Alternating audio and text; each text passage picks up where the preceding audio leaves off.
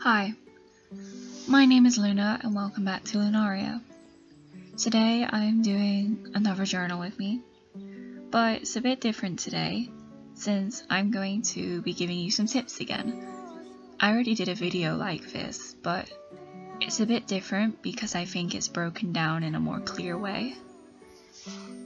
And it's also more structured. And it's inspired by recently looking over at my first journal in particular, but my journals in general, and looking at what I've really improved on, and also what a lot of people in the journaling community seem to like and think is good.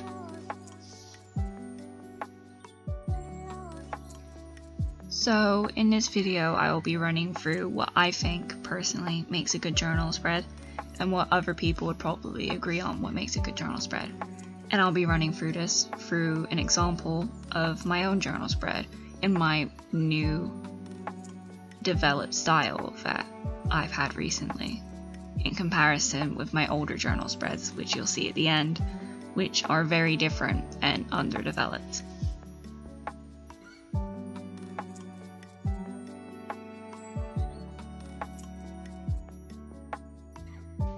My first tip, which isn't part of the main 3 tips I want to give, but is still important, is colors.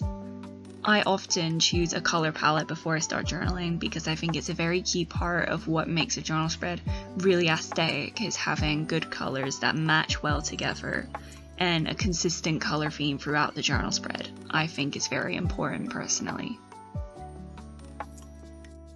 And now I'm moving on to what I call the trifecta, the 3 L's, which I always see in journal spreads that seem to do really well and what other people seem to comment on: lettering, layering, and layout.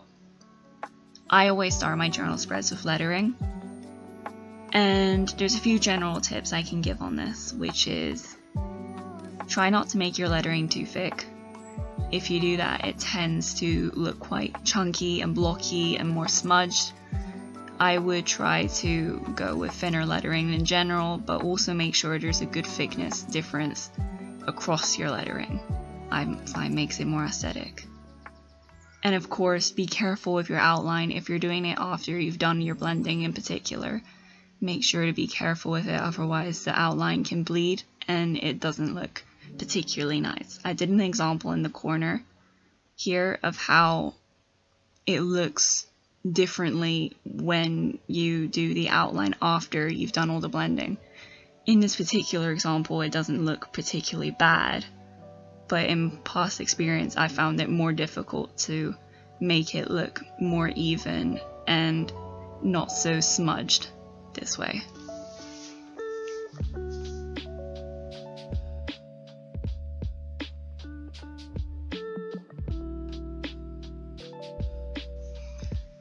Lettering is the kind of thing though that you really do just get better with time. You have to practice again and again before you do well at it, generally speaking, unless you've already had quite a bit of experience with it or with art in general, I find. So practice makes perfect.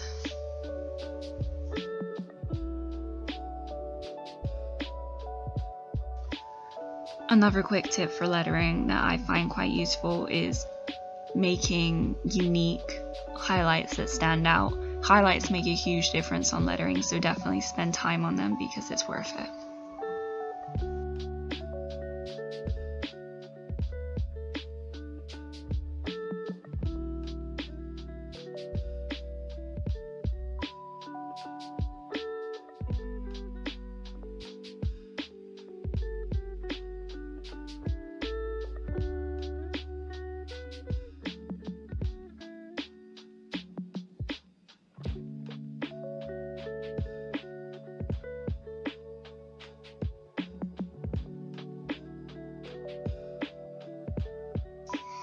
Moving on to the next 2 out of 3, big 3, as I like to call them, the 3 L's. Layering and layout, which I've grouped together because I think they go hand in hand. I don't particularly do one before the other, maybe my general layout first, but the layering tends to coexist with the layout because I decide on the layout as I introduce my layering. It might be different for different people. People might plan their layout in general before they even start layering, but I find that quite difficult until I've actually torn up bits of paper and started placing stickers to actually decide how I want my layout to look.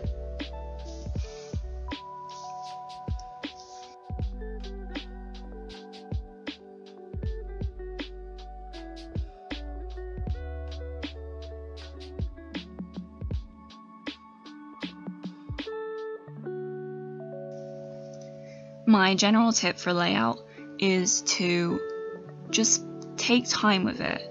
Try things in multiple different places until it just looks pleasing to your eye. You don't need to settle with just the first thing that you think looks alright. Try again and again until you think that it looks as aesthetic as it can, and I think that's the best you can do. As for layering, I've already given tips on this before, but for me, what makes good layering is three-dimensional, making it as three-dimensional as possible. So don't necessarily entirely glue stuff down so that it's flat. Scrunch bits of paper up so it's more three-dimensional and pops out more. Use stickers and washi tape instead of glue. It contributes to the layering, putting things underneath and on top, and so on and so forth.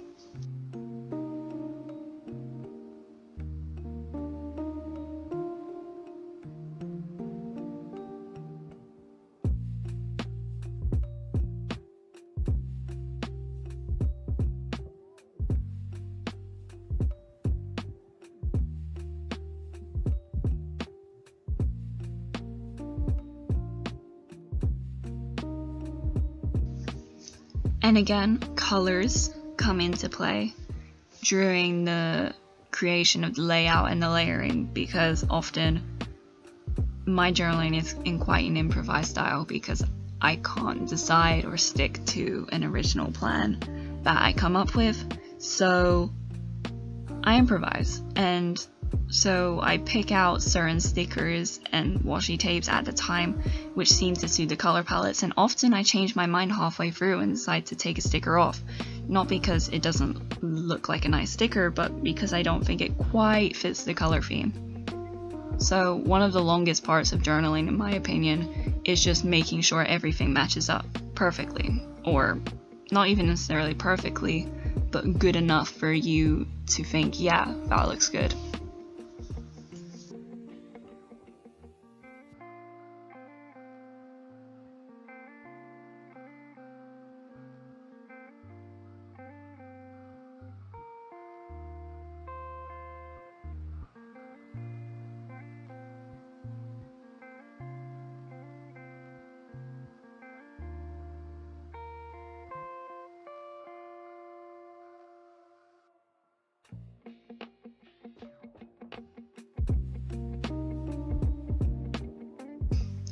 I realised I never actually introduced the topic of this journal spread, which is minsung, one of my favourite Stray Kids ships. Even if you just view the ship in a platonic, friendly way, I just love it. I think they're really adorable together, and they clearly have a great bond. And I thought, since I was really kind of into it right now, and appreciating the ship, it would be a good way to fill this other half of a 2-page spread.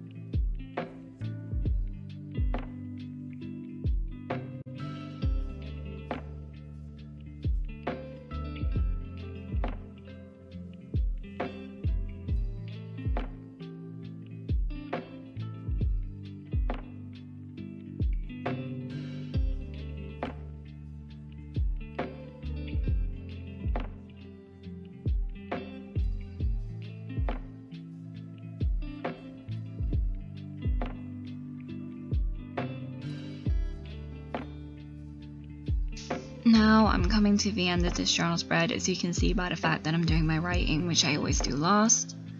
And yeah, I'm pretty proud of how this journal spread turned out. It's what I would call a pretty standard journal spread for me at this point in my journaling hobby.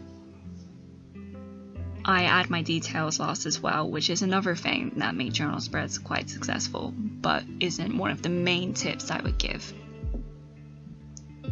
And so here it is, just a little overview of the complete journal spread.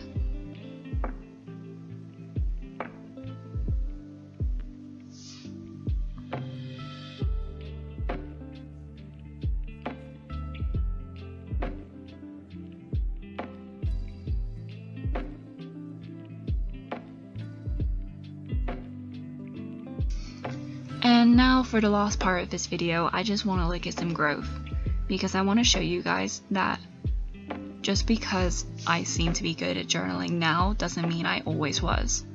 This journal spread I'm showing is from my first ever journal, and it was a spread that at the time I remember being really proud of. It was an amazing experience because I got to collaborate with Mihan Journal, who was a huge inspiration for me at the time and largely inspired my journaling. And I was so proud of it, but looking back on it, I don't think it's a particularly good spread. The lettering is very messy, the outline has bled completely. It's kind of a mess, there's not really any layering or layout. But that just shows how much I've grown, and I feel like these tips really apply to that journal spread. So I hope you can get something out of this, I hope these tips help you. And thank you so much for watching, and like and subscribe for more. Thank you, bye!